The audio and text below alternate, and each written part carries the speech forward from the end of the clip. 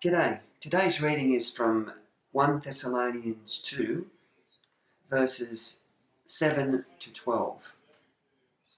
As apostles of Christ, we could have been a burden to you, but we were gentle among you, like a mother caring for her children. We loved you so much that we were delighted to share with you not only the gospel of God, but our lives as well, because you had become so dear to us. Surely you remember, brothers, our toil and hardship. We worked night and day in order not to be a burden to anyone while we preach the gospel of God to you. You are witnesses, and so is God, of how holy, righteous and blameless we were among you who believed.